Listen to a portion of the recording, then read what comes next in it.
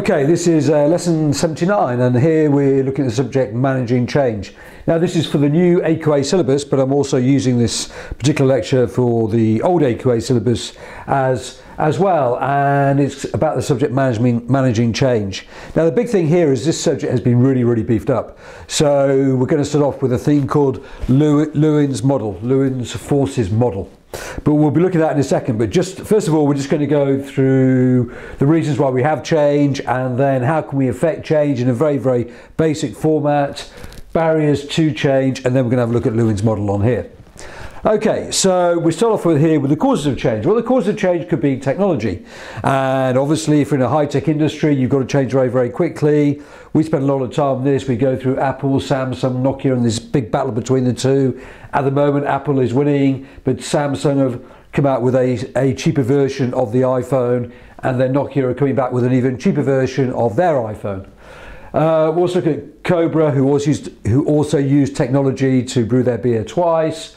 And then we've got Tata, JLR. Tata brought out JLR, and they brought them out for a couple of reasons, because they wanted to build a great big brand through the Tata Jaguar Land Rover range, but also because they wanted to tap into the creativity and the engineering skills of British industry. Down here we've got the macroeconomic conditions. Obviously the big one was in 2008 with a massive recession. Therefore various companies took off, like Primark, Domino's and Ryanair. Primarily, maybe they had a negative income elasticity of demand. Maybe there were industries characterised by high price elasticity of demand. Legislation we're going to leave at the moment, but what I could say there is obviously the big issue right now is climate change. So therefore any firm that can cut down their emissions is going to be on to winner. And finally, we're looking at competitors' actions. So if we take Tesco's, they've been taken to the cleaners a little bit recently by Aldi and Lidl. So we're having a look at all of those reasons why change might take place. So therefore, fundamental to any firm is the idea of managing change. Now, fundamentally, you concentrate, what you should do is, first of all, the leader should come in. So the leadership plays a very important role in all of this. Is the leader should create a vision for that organisation going forward. Therefore, all the workers will become inspired by that vision. They'll all go out and work really hard, and hence everything will be okay. But that process is a really difficult thing to change. So you've got to concentrate on the positive aspects of the business. You've got to obtain the full commitment to the people involved. You've got to communicate that vision. You've got to offer people incentives, training programs, participation, and perhaps it's also going to be part of your big corporate plan. So in very simple terms, this is how you can 1, 2, 3, 4, 5, 6, 7, including the vision. That's how you can effect change on here. Okay. The barriers to change is people don't want to change, and people want to return to the old ways because that's the ways that they know and understand, and there may well be a lack of belief in that change. So the next lectures, the next series of videos 79 to 81 is all about the changing process, and the first one we're going to have a look at is Lewins model. Thank you.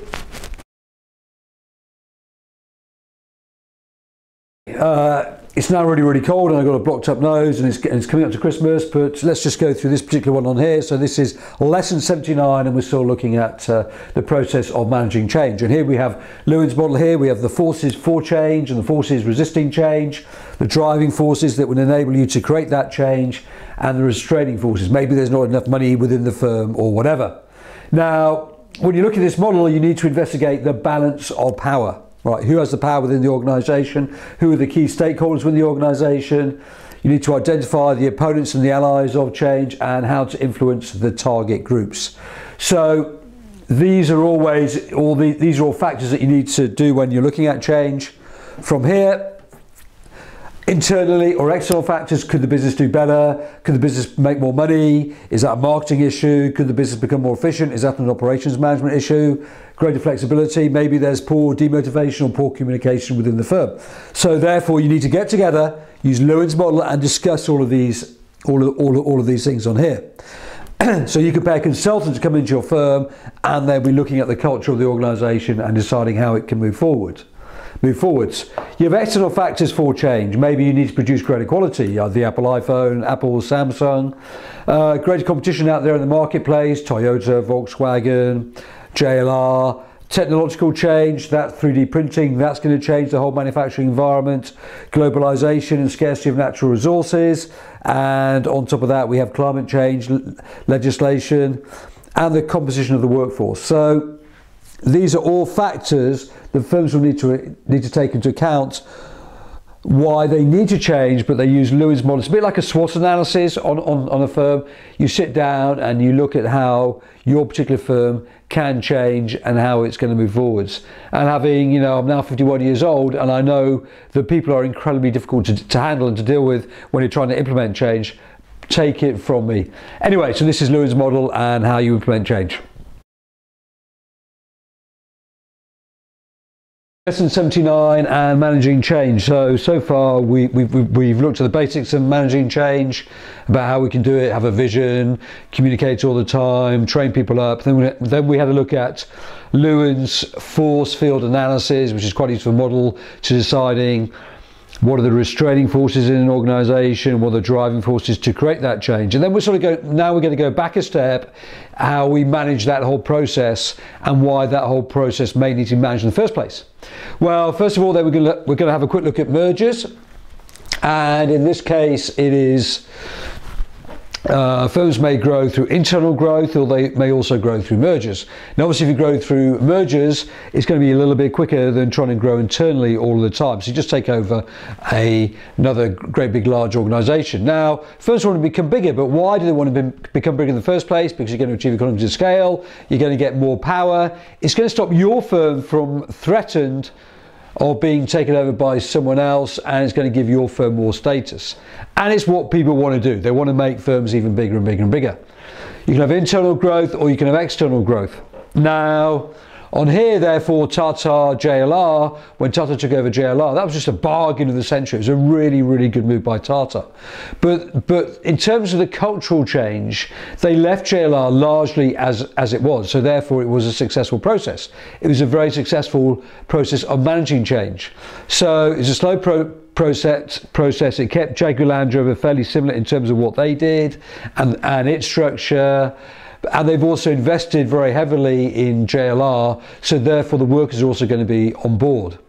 Therefore, this is a classic case of all the stakeholders are happy. Tata are happy, the shareholders are happy, JLR are obviously going to be happy as well. So all of those different segments, and including the UK government and indeed the Indian government.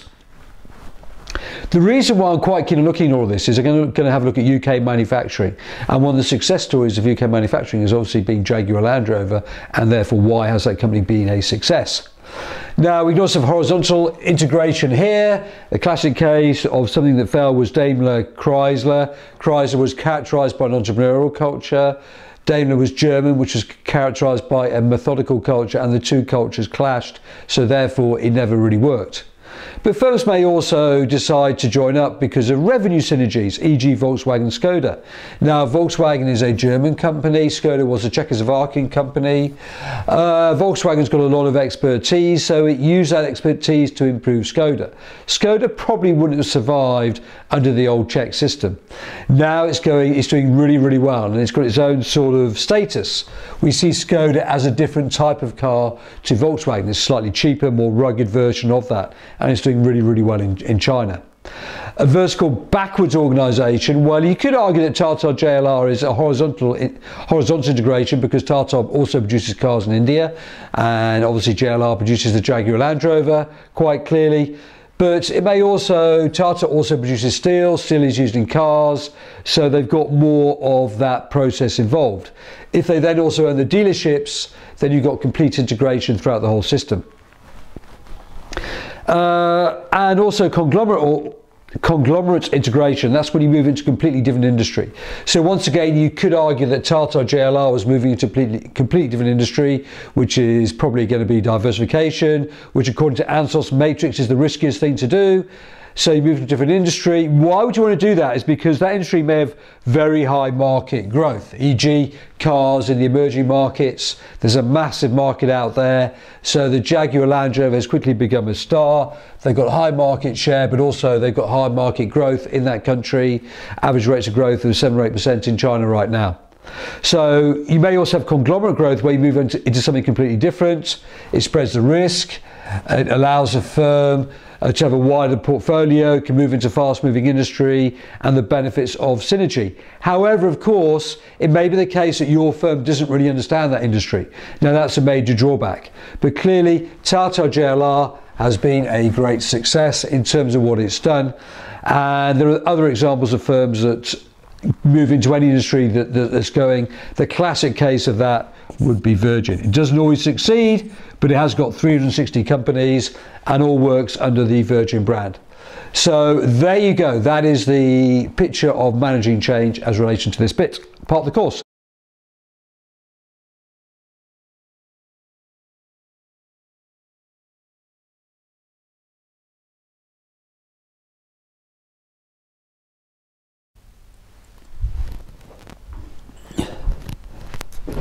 Okay, so here we're still looking at lesson 79 and the managing change section or module, and here we're looking at the corporate plan, and a corporate plan sets out what a firm wants to do in the future, its aims, objectives. I always quite like to see it as a business plan. So a new business starts up, what they're going to do is they're going to create a business plan, and the business plan will have forecasted profit and loss accounts.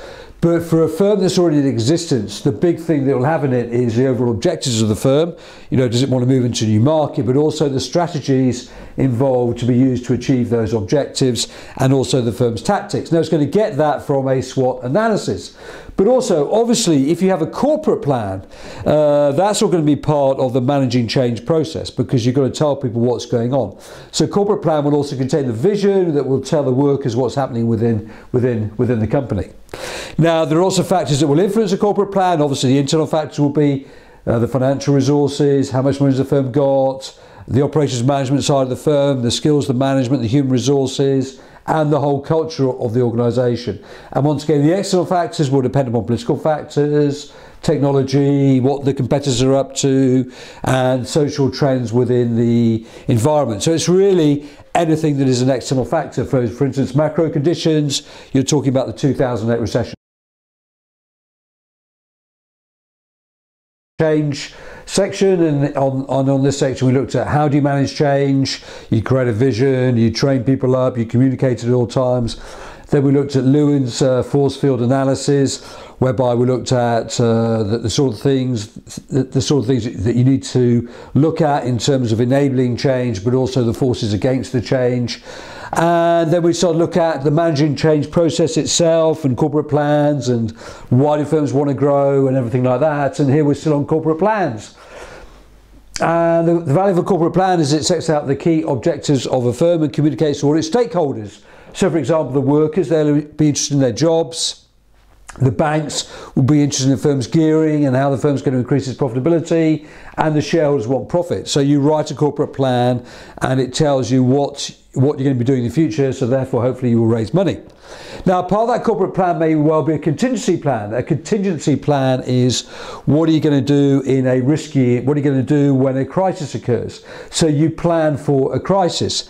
Now, one of the disadvantages of having a contingency plan is why don't you just avoid the disaster in the first place? Fair enough. But you write a plan if something's going to go wrong.